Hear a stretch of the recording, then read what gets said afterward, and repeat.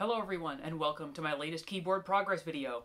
It's been a long time since I did a keyboard progress video. In fact, it was last October that I did one, but I have been practicing that whole time, and I have been practicing pretty much this one song. It has taken me 5 months to learn You've Got a Friend in Me from the movie Toy Story.